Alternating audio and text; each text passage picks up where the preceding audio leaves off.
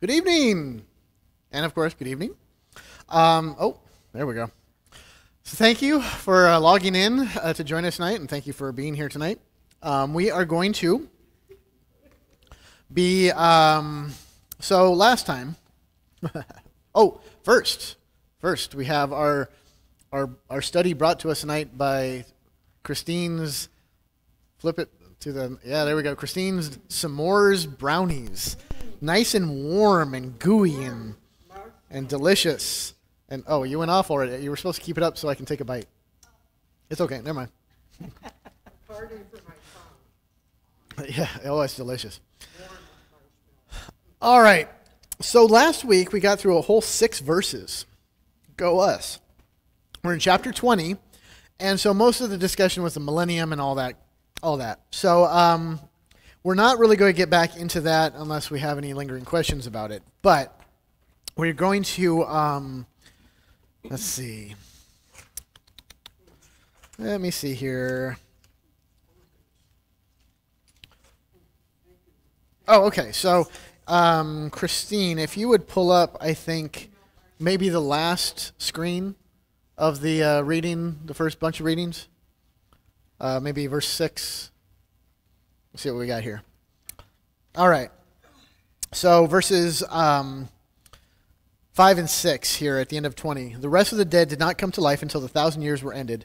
This is the first resurrection. Blessed and holy is the one who shares in the first resurrection. Over such the second death has no power, but they will be priests of God and of Christ, and they will reign with him for 1,000 years. All right, so we talked about the 1,000 years a little bit and how we understand that. But I think we closed quickly on this, but we didn't really get into it too much. So we talk about the first resurrection, right? So it talks about the first resurrection, which indicates that there's a second resurrection. And then it talks about the second death, right? Which would lead to us to assume then that there's a first death. All right. So we're talking about the dead who came to life after the 1,000 years were ended, the first resurrection. Blessed and holy is the one who shares in the first resurrection. So in this, we're talking about the ones who have come alive in the millennium. So the first resurrection happens in this 1,000 years, which we understand to be life. Sometimes life feels like it's 1,000 years. So this is the period from the ascension to the last day, 1,000 years. So these who have come to life in this time, this is the first resurrection. And it's very easily understood in that, what has Paul said? We are in our trespasses. We are dead in our trespasses. Dead in our sinfulness. We're spiritually dead. So, when we are living in this and we are brought, how are we brought to life? Through baptism. There's a font holding the water. I don't know how the water is going to, that was really weird. Oh, I thought that was our bells going off in the tower. So here's the baptismal font. There we go. That's better. Baptismal font. No problem. So we come to life in the first resurrection. That is baptism, faith. And so then the second resurrection would be on the last day, the resurrection that Jesus keeps pointing us to and talks about. Cool. So the second death, and we're going to get a little bit into that, I think, in the coming readings, because we're going to talk about the second death. But the second death, what we're going to see, so these are spared from the second death. Well, if the second resurrection is on the last day, well, the second death is also on the last day. So if you are part of the ones who are in the second resurrection on the last day, so you're brought to life to live forever in paradise with God, well, you are spared from this, but all those who don't believe go into this, so this would be eternal condemnation, damnation, whatever, the lake of fire, hell, all these. So, if this second death is this eternal death, then what might be the first death? Temporal death? Yeah. Certainly we do die, right? In this life, we die.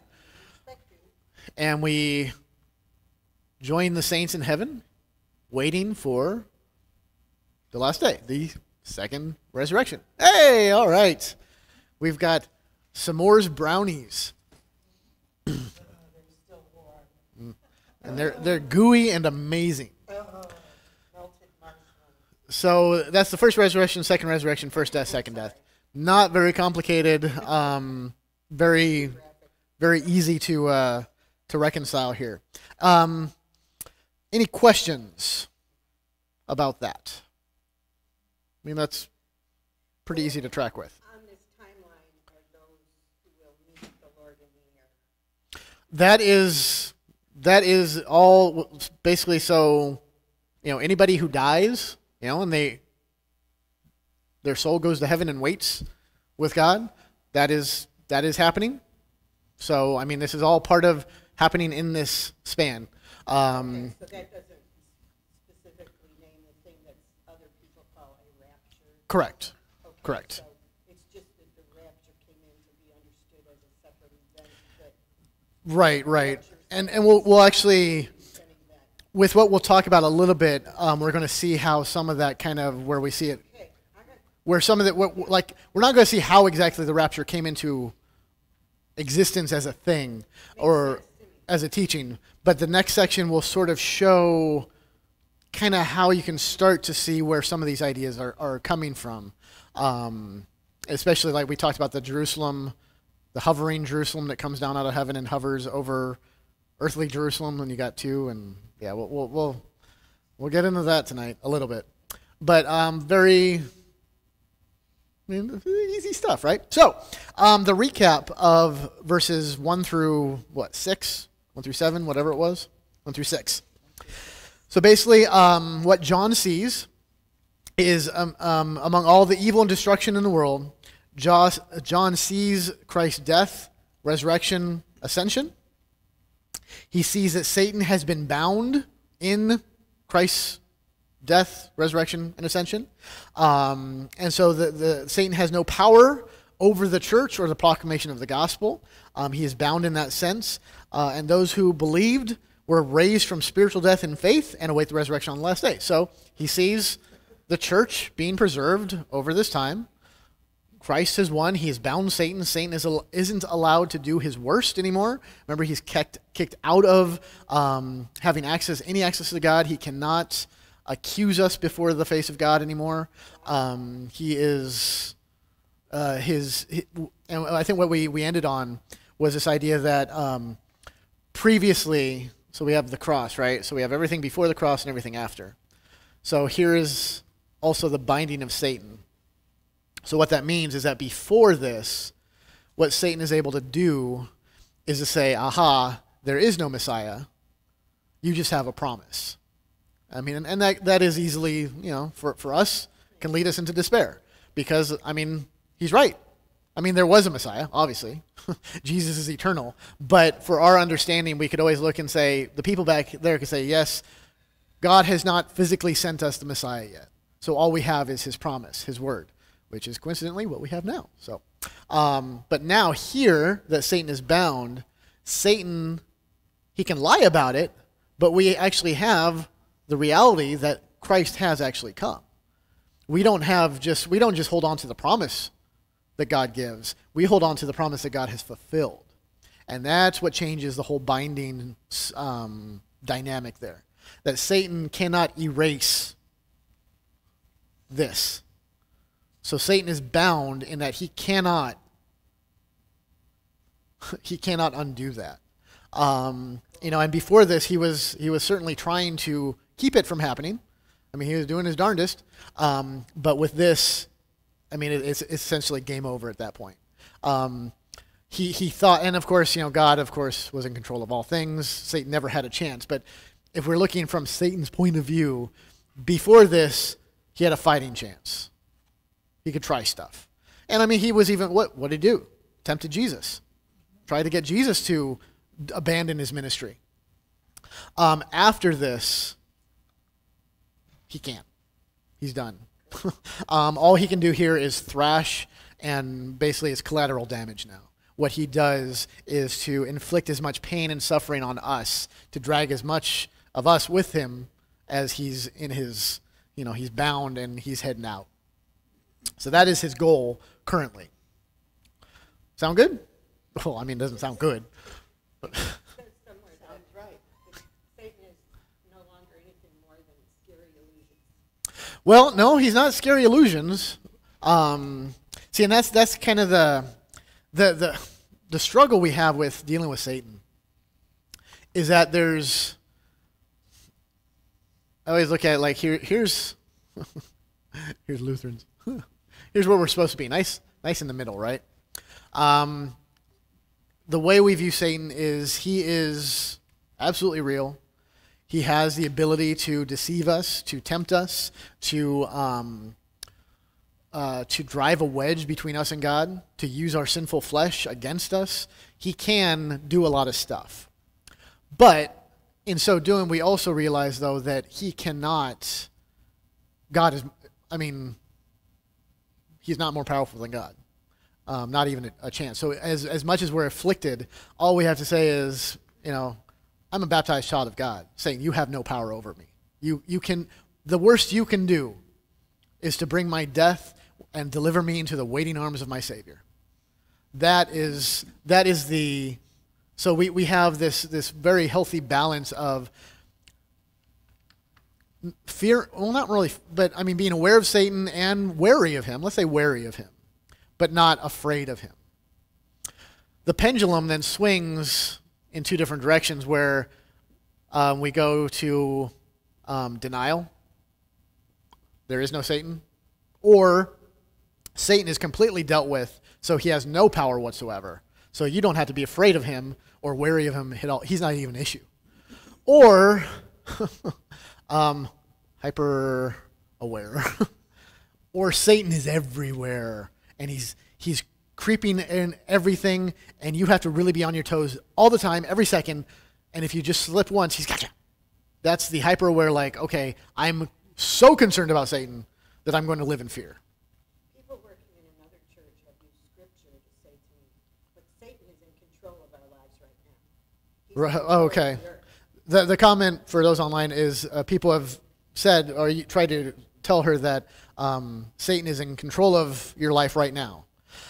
I was actually in high school. I attended I visited a youth group. It was my brother-in-law's his church's youth group. I visited it once, and it freaked me out, and I never went back. Because they were very much of the kind of like that. Like Satan is the prince of this world. He runs the show.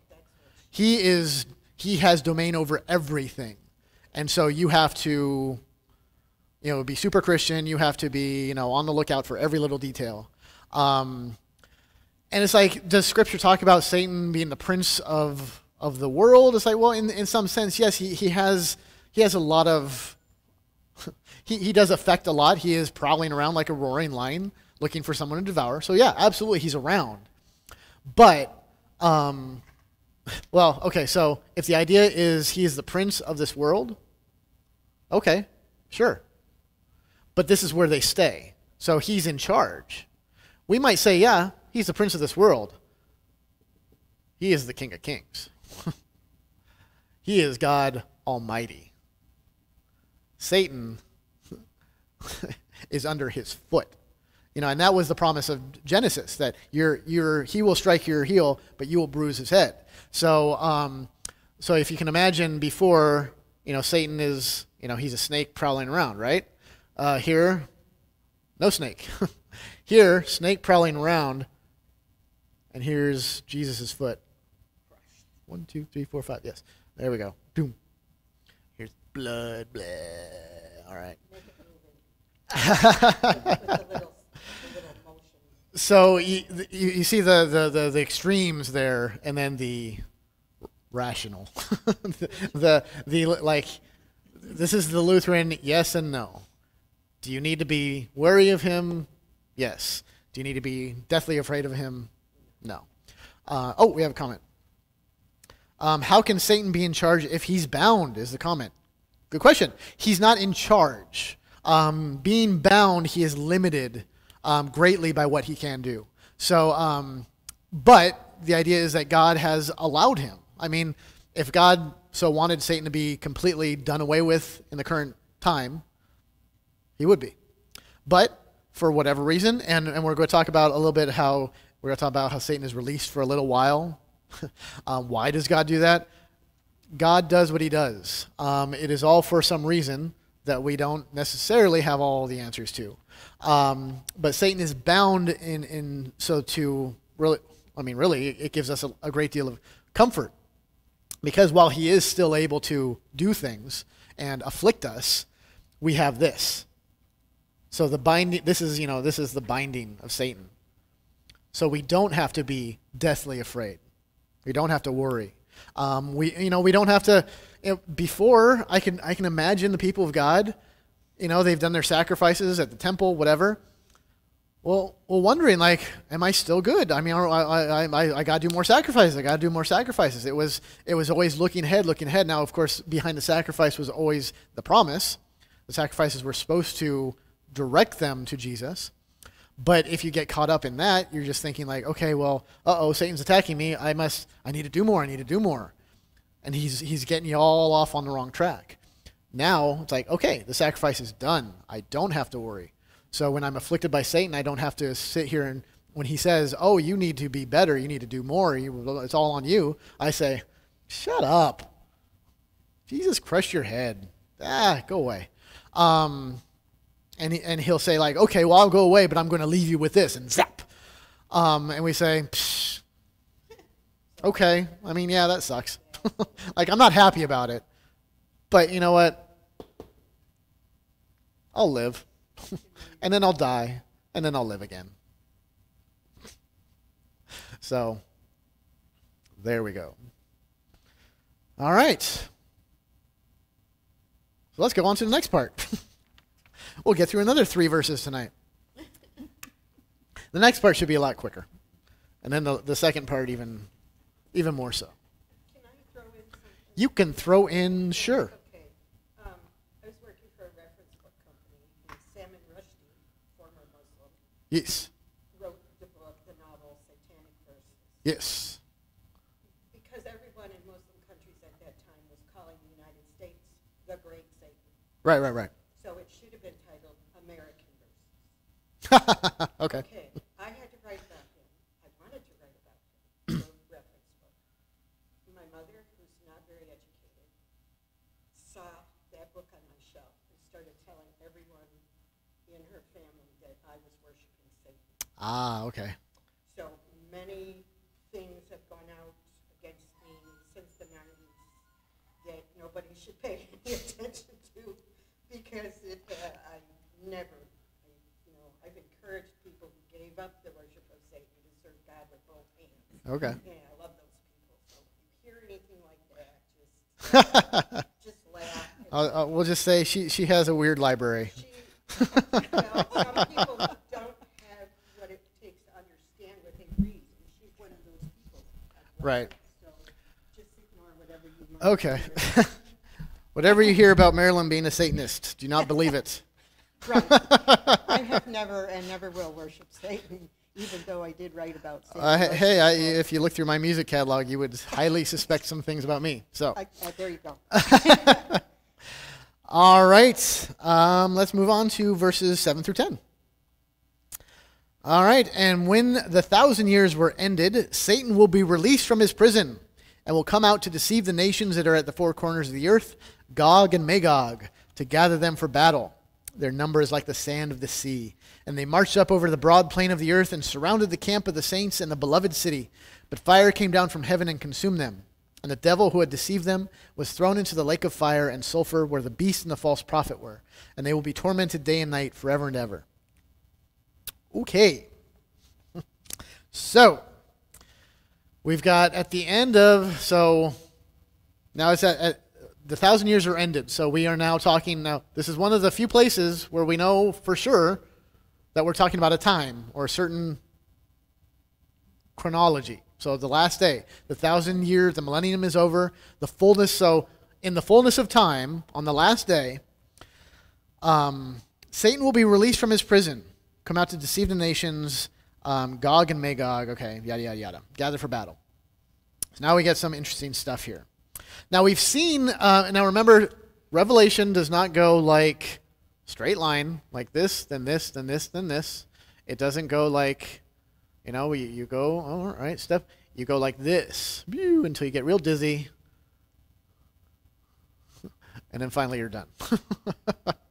So, we've seen shades of this already. A final battle, a last-ditch thing. The armies gathered at the Euphrates, Armageddon. So we've already seen this. We've already been around this thing. So there's an element of this where it's like, okay, we're just rehashing what we've already seen, which Revelation, that's basically all the first 20 chapters have been so far, is rehashing things over and over again. This is also one of the things where I'm going to say that you could take this literally in a way or more symbolically. Okay?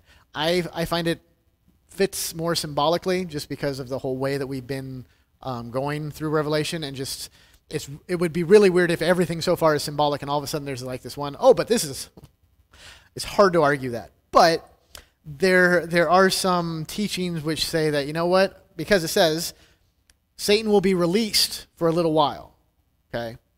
So Satan is released, you know, after the 1,000 years. Okay? Now the big question, and we touched on this a little bit last week, the big question that comes from that is why? Why would Satan be, so if this is literal and he is released to gather some kind of an army to make some kind of last-ditch assault on the church, because they surrounded the city. So we're talking about Holy Jerusalem, Zion, the people of God, the church. So and it's, you know, if you take it too literally, then you're like, okay, so all of the earth, you know, all of Satan's armies covering the earth descend on, you know, this one little plot of land in the Middle East. Like, well, that's probably not the case. So we're going symbolic there too. So why would he do that? Why would Satan be released? We don't have an answer to that. And earlier in chapter 20, it says he'll be released for a little while. John never gets an answer to it. God does not reveal to him why. Not once does it ever say why. And unfortunately, when we are left with an unanswered why, it gives people just the crazy idea to go wild with it. So they come up with all sorts of ideas. Probably the most likely, if you want to go down this road and understand this, that Satan is released for this last-ditch effort. The idea is, and he's to deceive the nation, so he's basically restrained. Or I'm not restrained. He's not restrained. The restraints are let loose. In fact, Satan is kind of, he's on the leash for the millennium, and then all of a sudden God says, all right, time's up, go for it. Like, really, God? So why would he do that? Well, if you took it that way, this is not terribly unlike what we actually see in the book of Job. You know, God has, you know, he has provided for Job and all this, and he's so proud of Job. Then Satan comes and says, oh, he only loves you because you give him stuff. So what does God say? He says, okay, all bets are off, do what you want. So he basically takes Satan off the leash for Job, with the caveat that you can't kill him. So it's not, if you see it in that light, you can say, okay, well, maybe this releasing of Satan to assault the church one last time, kind of taking the reins off and saying, go to town, could be the purpose to prove Satan wrong before the whole world. So basically, because you have, you know, all the forces of Satan going full bore against the church, you know, and saying, like, attack, all right? and they're doing their worst. Well, this is all the last day, so the return of Christ is imminent. So when God then says, okay, enough, it is over, the church remains. God has preserved his church. So it's kind of like, well, maybe that's Satan being allowed to do this in order for God to prove a point to Satan. I'm not so sure about that because it just doesn't jive with me. It makes sense that Satan and his minions would say, hey, you've locked us up. We've rehabilitated. We're different. We've paid for our sins. You should give us the same salvation Jesus gave to everybody else. And he lets them go to show nothing's changed. They're as evil and wicked and horrible so that he can be clear when he judges them, so that they have no excuse. Their destiny is sealed. I mean, it's... Maybe he's just making an army of unbelievers. It's possible. I mean, there's a lot of roads. I mean, you could take that and go, yeah, I mean, there's a lot. Here's the problem. Is this we don't have, because it's like, well, why? And so we can go a lot of places. I mean, that sounds reasonable. It's possible. It's possible, it's sure. Not necessarily the explanation. It just comes to mind. Right. And seeing where I go, obviously, is more symbolic with this. So symbolically then, the releasing of Satan from the abyss. So God says, okay, I'm going to have to release you for a little while. Well, we're talking about a millennium, 1,000 years, and now a little while. So how long is that? Well, my assumption is like little while, boom.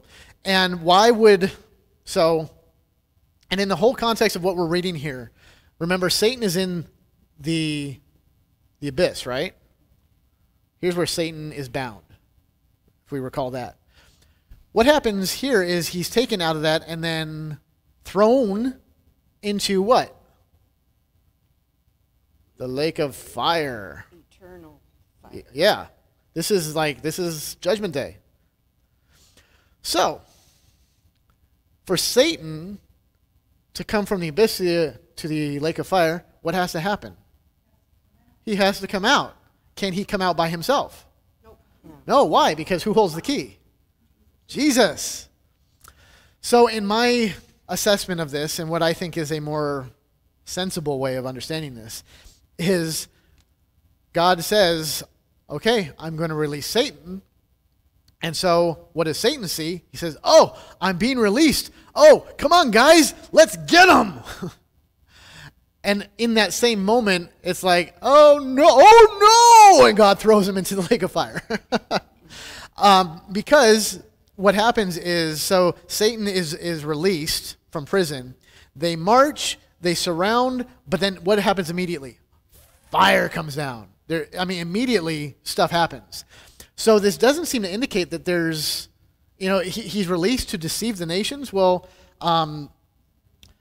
he's already done that, but you could even look at this by saying, okay, so the nations, typically, when we're talking about the nations in Scripture, they're usually all those other people. You got the believers and then you got the nations. So if Satan is being released, his release deceives the nations because they think, oh, see? We told you that God was silly, that Jesus guy was full of beans. Full of beans, wow. Wow. That's an old-fashioned thing to say. You're old. I'm not sure where that came from. That was, you know what? That was my internal filter, protecting myself from saying something a lot worse. We got it. So if you ever hear me, say, "Oh, concern it," that means I was thinking something way worse with a lot of 4 letters. And thankfully, my filter was like, "No, you're in church and you're a pastor. Don't say that." I freaked out. I worried a week or 2 ago when I said scared the bejesus out. Oh, it's the Jaws thing. Yeah. I said how the shark scared the bejesus out of me, and I said that. I'm like, oop.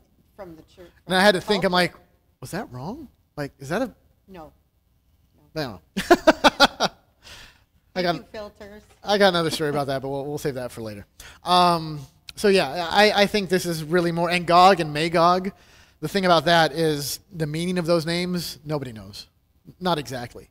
They are referenced a few times in the Old Testament, but what they generally become known to be references to are enemies of God, ancient enemies of God. So the people of the world who reject God. So you could develop a whole theology around why this happens and all that. Or you could look at what happens here in these 3 verses to say that in the fullness of time, God takes Satan out of the abyss and chucks him into the lake of fire. And he is judged and gone. Which, if you're looking for a book of comfort, that tracks a lot better than, hey, I know we've been promising you comfort all the time, but if you're so lucky as to be here on the last day, sorry, it's going to get really bad. But don't worry, because, God's proven a point. Like, I don't know, that just feels to me. But it's not about feelings, but I still think this is more accurate. So if you want to go somewhere else with it, by all means, you may go somewhere else with it. But this seems a lot more reasonable. And even in the sense of looking at how God deals with things, is it, if we were to see God unlock the abyss and Satan comes out, I mean, our initial thing would be fear. I mean, if we were alive when that happened and we saw that, I mean, we'd be terrified. So to say that, okay, heads up, this is going to happen and it's going to look like Satan is getting ready for an attack, but God's going to rain down fire and judge him. So, that sounds better. I like that better. Any comments, thoughts about that? Look online. Pause for anybody to get more brownie. Here, hey, Christine, put the brownie picture up again. There, look at that. Oh, there we go, people. Oh, people at home, look what you're missing. Oh, yes, the brownie goodness of Christine, some more brownie. All right, we're back. It was flickering applause. It went out. See, just think, if all you people online who live far away moved to Michigan, you could take part in the brownies. The comment, torture. Well, see, it's the beauty of the brownie and the wonderful deliciousness of God's salvation. See, it's all works together. Show up next time. All right, well, let's move on then to verses 11 through 15, and that should take care of us tonight, and that'll actually, we went about half hour over last time, so we might end, 15 minutes early this time. All right. Oh, okay, right. Hold on, Christine. Go. Okay. So the comment before that was that the beast and the false prophet were already there. So yeah, again, the timeline gets. If you're looking for when it happened, it's like, other than to say that, well, and actually, so the beast and the false prophet are already in the lake of fire when Satan gets thrown in there. I would say that would actually lend more weight to the symbolic idea, because when Satan is released, somehow, at some point, his 2 best weapons have already been taken away from him. So the beast and the false prophet are already condemned and sent away. However that happens, whenever, maybe that's like right before he unlocks, whatever. But that would seem to indicate that Satan doesn't even have the power to deceive anybody. So he really has nothing. I like that. Good catch. All right. Cool. All right. Verses 11 through 15. All right. Then I saw a great white throne and him who was seated on it. Guess who? From his presence, earth and sky fled away, and no place was found for them. And I saw the dead, great and small, standing before the throne, and books were opened. Then another book was opened, which is the book of life. And the dead were judged by what was written in the books, according to what they had done. And the sea gave up the dead who were in it. Death and Hades gave up the dead who were in them, and they were judged, each one of them according to what they had done. Then death and Hades were thrown into the lake of fire. This is the second death, the lake of fire. And if anyone's name was not found written in the book of life, he was thrown into the lake of fire. All right, so second death, lake of fire, hell. Okay. So, we've got a great Gonna look like a chair. We got a nice armrest. Okay, and big old cushion. And we gotta have. He's good. See, I can draw decent chairs. Yeah. Just good. Frogs and lambs and anything else. Thank you, Lily. With a life history of Sean, his daughter Lily. Thank you, Lily. So, a great white throne. So, heaven and earth, everything melts away. So, we are definitely, this is judgment. Judgment Day. Terminator 2. All right. Jesus, okay. Oof. Okay, imagine Jesus is sitting on the throne. There you go. Good solution. Yes. You know what? I'm drawing it anyway. So. Just a smiley face. There you go. With a beard. Oh, well, he's got to have a beard. He's Jesus. Long hair. Oh, yeah, he's got. Not necessarily. Jesus was a hippie. Yeah, We all know I this. accept that. We've got. He could have had a comb over. We've got Caucasian, Swedish Jesus on all the pictures. So there's his foot. There's his foot. Okay. Hey, look at me. And he's got apparently skeleton or scarecrow hands. I don't know why. I just decided to draw 5 fingers. Okay, here's his crown. There we go. Don't take a picture. I can see where I didn't even need to look. We're imagining Jesus. Okay. All right, so before the throne, okay, so we saw the dead, right? Great and small, all the dead. All the dead. So here's all the dead. Now, it doesn't make distinction here. We're not talking about just, unbelievers. This is all the dead. Everybody's dead. Well, now they're not. They're brought to life, okay? And standing before the throne, books were opened. So we've got books. Lots of them, right? Some of them have pictures. Some of them don't. Okay. Lots of books open. But then on the other side, we've got what? We've got one book. Yes.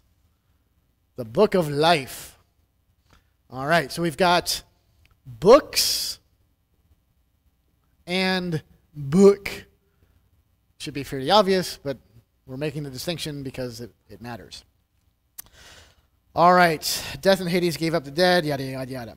So, you know what? We're going to skip Death and Hades being thrown into the lake of fire because that's awesome, but we're going to skip that for a second. So each one of the dead then, what does it say? They were judged according to the deed were judged. The dead were judged by what was written in the books. So these books are essentially, every person's catalog of every thought, word, and deed. Everything they've done, thought of, didn't do, everything. This is the book of their life. Everything. So the dead are judged. And notice, all dead. Dead are judged by what's in their books. Okay? So if there's, this guy, there's sin all over it. Well, there's sin all over all of them, right? But let's say theoretically there was just one spot of sin in one of those books, just one page, one little thing. Lake of fire. Fire. All right, sin sends you right there because they're judged according to their works. Their righteousness depends on their works. Not just your.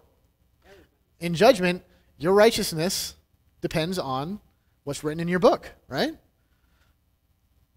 Except there is a little asterisk here. But if anyone's name was not found in the book of life, he was thrown into the fire. So, you've got all these books. Well, we've got Lee, we've got Mary, we've got Marilyn, we've got Kenda, we've got Nate, we've got the McCoys.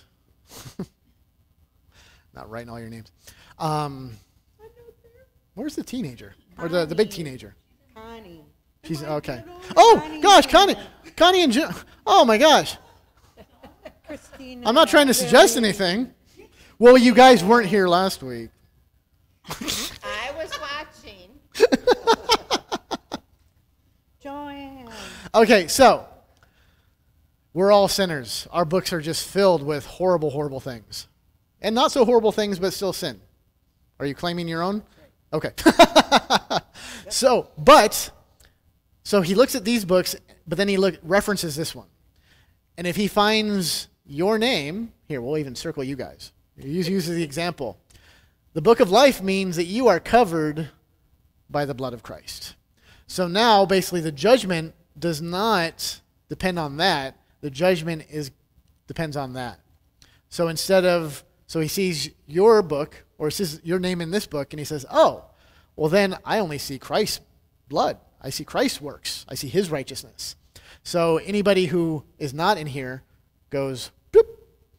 Anybody who's here goes into New Heavens, New Earth. New Hampshire, New England. Or is that, no, that's Nebraska. Yeah. Ugh. That's unfortunate. Apologies to anybody who is watching from Nebraska. We've been there. It's yeah, it's a lot of corn. You know, it's kind of like a lot of corn in Nebraska, but there is. It's really all there is. It's like driving through Kansas and like it's flat. It is so flat in Kansas. Oh, brutal. Flatter. Well, anyway. So this is the good thing, and this is this is the great lesson that we get all the time about our righteousness, that it is Christ's righteousness that saves us. And I've said you can picture this in a lot of different ways. And this is the picture that Revelation gives us, that we have our books, but it only matters if we're found in here. You could say that he opens every book, and so if you are not a believer, all he sees is sin. Or if he opens your book, all he sees, all that's written in there is no longer your stuff. You know, every page is dripping red, right? So all he sees is the blood. So either you want to say that he sees different things in here, whatever works for you. At the end of the day, what we're getting at is you're covered by the blood of Christ, makes you righteous, saves you. That is your salvation. So that's everything going on there. The cool thing, the really cool thing is that, death and Hades gave up the dead, yada, yada, yada. But then, so the people who are not written in the book of life get thrown in there. But then death and Hades itself are thrown into the lake of fire. Comment here. What if you happen to actually be alive on the last day? Well, then you just go right into her. You just wait in line. You might be first in line. Maybe that's, I don't know. We don't know if, so on the last day, does everybody living, are they killed? Does everybody die and then they're raised back to life? It's possible. Yeah. Yeah. So, it's possible that and what we've seen in Revelation so far is a lot of death, destruction, and especially the last chapter or two seems to indicate that at the end there is some kind of fire coming down, destroying everything. So maybe part of this God judging Satan, the fire that comes down, maybe that consumes everything, and that is the destruction of the earth. That is where everything is wiped out. So, and God says, okay, what is left? But now to sort the sheep from the goats. And so we do that, and then next week we'll get into the new heavens, new earth, new Jerusalem, and all that. So we could be. So if God comes back or Jesus comes back in 2 minutes, and well, God willing, nobody dies in the next 2 minutes from natural causes, or unnatural causes, either way. But assuming we're still alive, maybe everything goes boom and we die. The good news is that you'll be brought right back. So, or it's just boom, all of a sudden you're before the throne of God, nothing happened, and now you're just raised and you go off and you're good to go. So unfortunately, we don't know exactly what happens with that, but that's...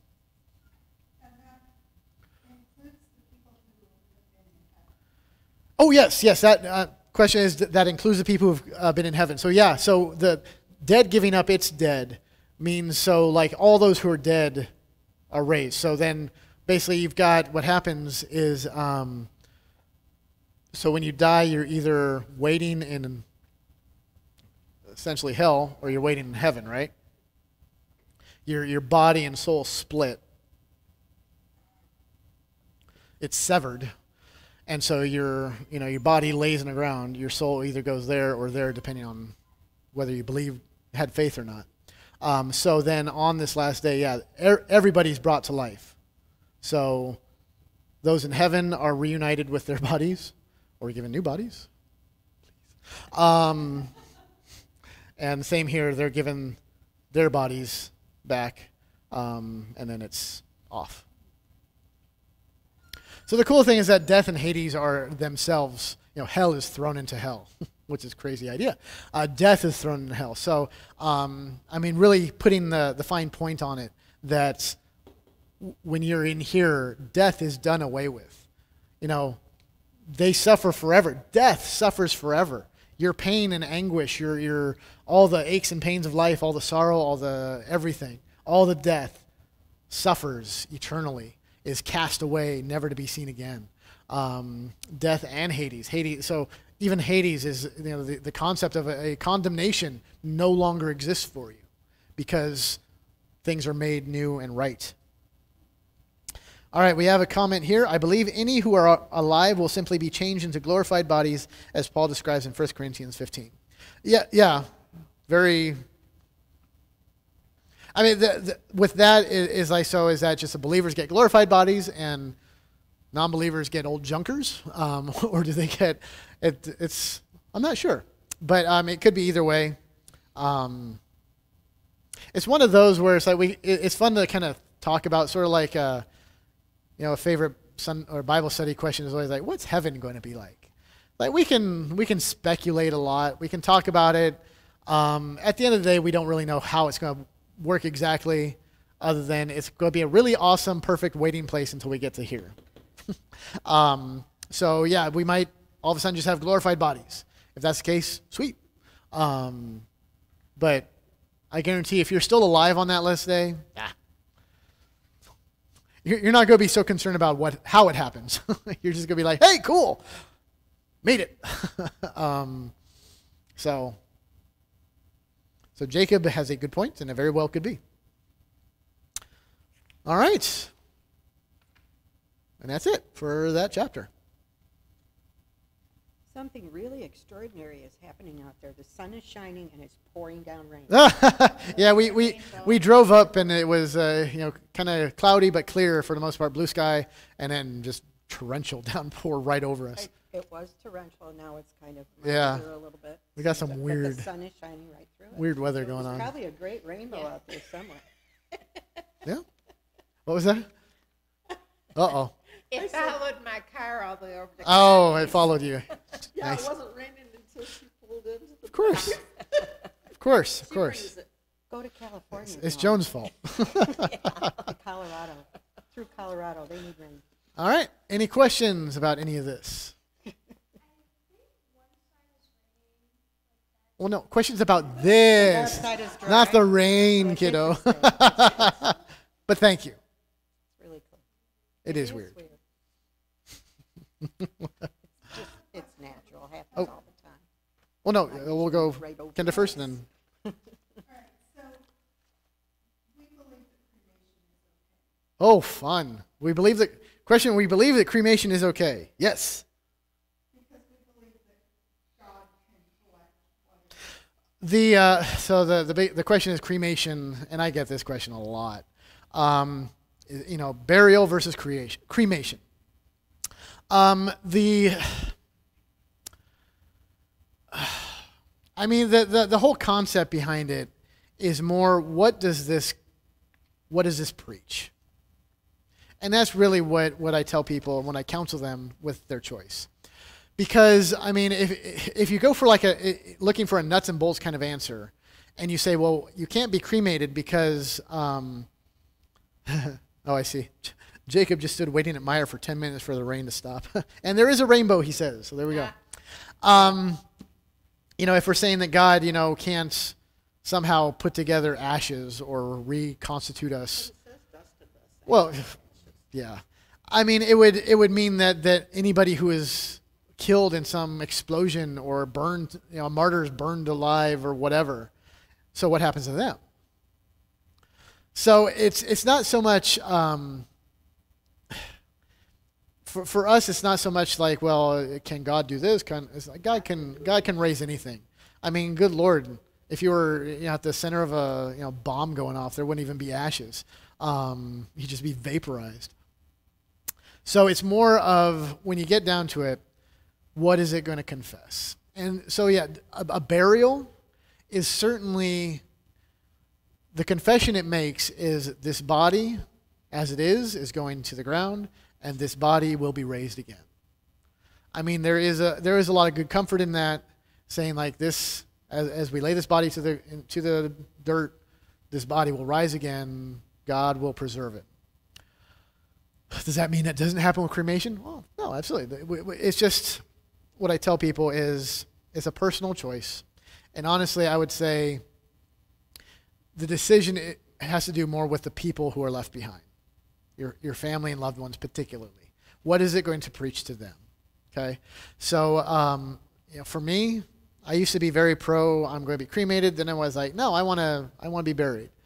And now I'm like, I don't care.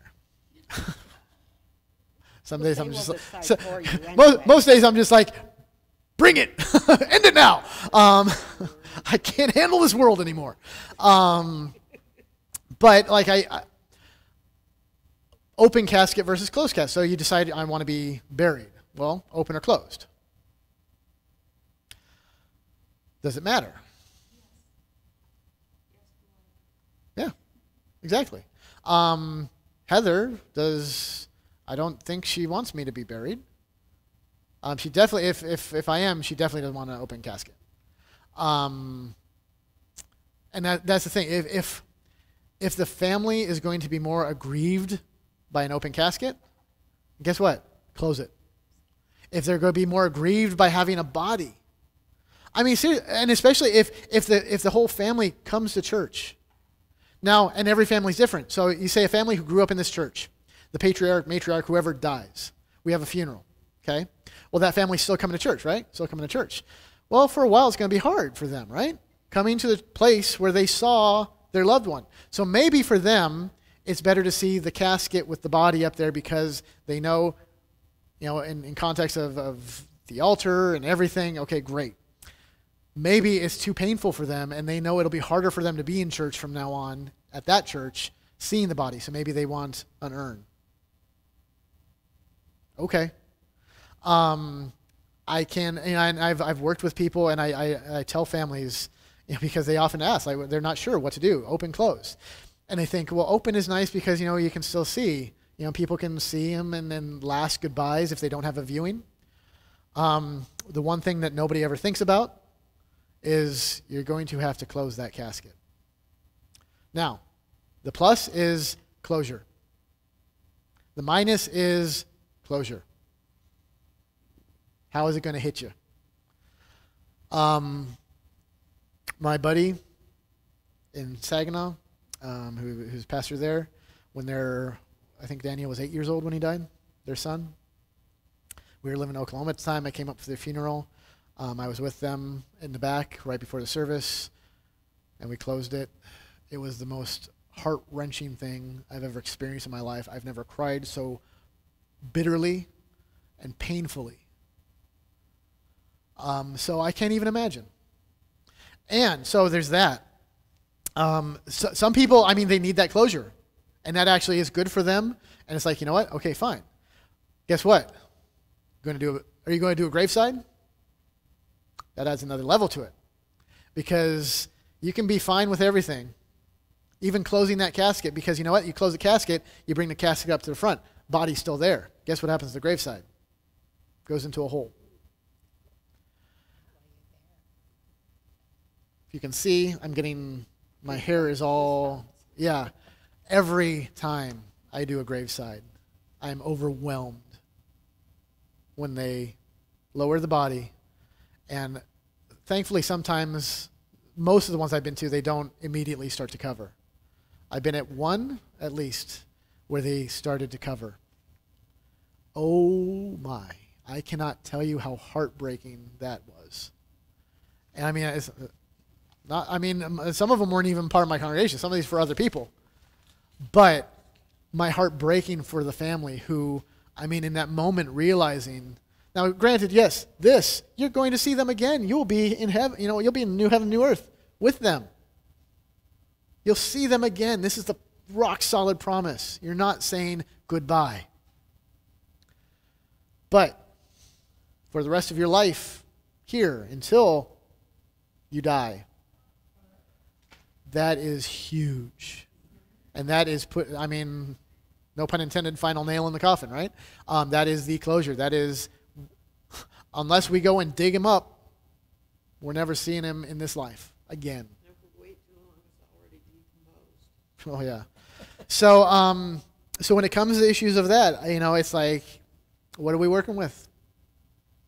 And I'm more concerned about the family. Friends, whatever. But the family. What do they need? If they need casket, beautiful. If they need cremation, okay. If they need open casket, all right. My job is just to prepare them for it. But these are things that you don't always necessarily think about. Kind of like planning a wedding outside. You don't think about bathrooms. And it's like, oh yeah, we need bathrooms. It sounds silly, but I tell people about this. Like, okay, if you're going to do this, just know that when you close it, it's going to hit like a Mack truck, and they're like, and that realization comes, because you're not thinking about that. So yeah, if you want to be cremated, be cremated. God will mix you in a solution and bake you, and you'll be fine. If you want to be buried, he'll get the modeling clay, squish you back together, you're good. However he does it, you'll be fine. So yeah, it's just, and was it a cost issue? Well, then fine. Is it going to break the family to bury you? Well, okay. Is it cheaper to go cremation? But like I said, a burial does preach something. But if you have a decent enough pastor, the ceremony, the service should preach plenty.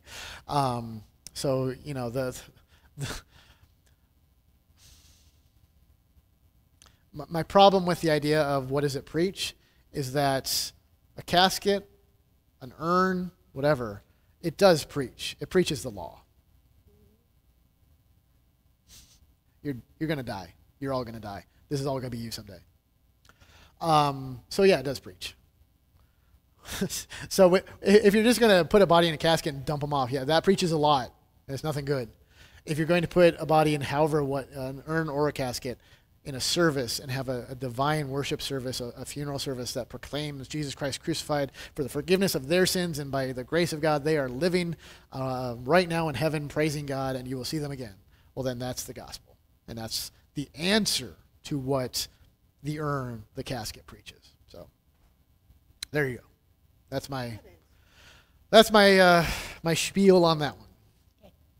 I give it a lot, so a lot of spieling. All right. Oh, yeah, Mary, you had a question. Oh, no. Yeah, I got to remember, I should, when I start to see myself going off, I should, wait, let me write it down. Oh, we got it. There is some judgment going on there. If we refer back to the whiteboard, when people die, if they're believers, they wait in heaven. If they're unbelievers, they wait in hell. Right. Is that what the diagram is saying? Yes. So we're talking about judgment. Oh, okay. I see where you're going with that. So there seems to be like a pre-judgment going on? Yeah. Okay, so Mary's question is, so is there kind of a preliminary judgment when you die before the last day? If you die, your soul goes to heaven. If you're a believer, it waits in hell if you're not. But granted, all of Revelation it's not linear. It's not linear, but when it comes down to it, even on the last day, when we are being judged according to, if we're in the book of life, the judgment has already occurred on the cross. So absolutely. So and not just on the cross, well, on the cross, but I mean for everyone. So like Moses. I mean, Moses is in heaven. We know this because he comes back and chats with Jesus. Moses was prejudged according to the cross.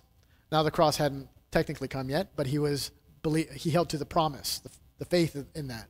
So he was on the cross. He was judged. I mean, his faith judged him essentially before that.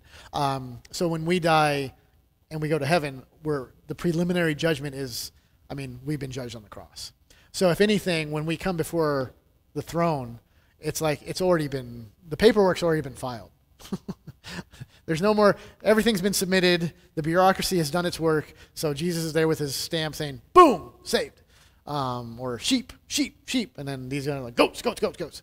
So yeah. But yeah, good catch there. Oh, let's see. Just imagine what it will be like for people who are in or near a cemetery on Resurrection Day. Zombies. Good point, Jacob. Zombies. Bring a shovel. It'll be awesome. The Walking Dead thriller. Oh, no. Yeah, no Thriller video. Well, I guess technically Michael Jackson will. But anyway, we don't need to go down that road. All right, any other questions, comments? Well, actually, end kind of on time. Cool. All right. Well, thank you all for being here. Thank you for everybody jumping online. Take home a chunk of brownie with you. Sorry. So yeah, thank you. And we'll continue. So pick up on chapter 21 next week. And things should pick up and we should move along at a quicker clip these last remaining chapters. So thank you very much.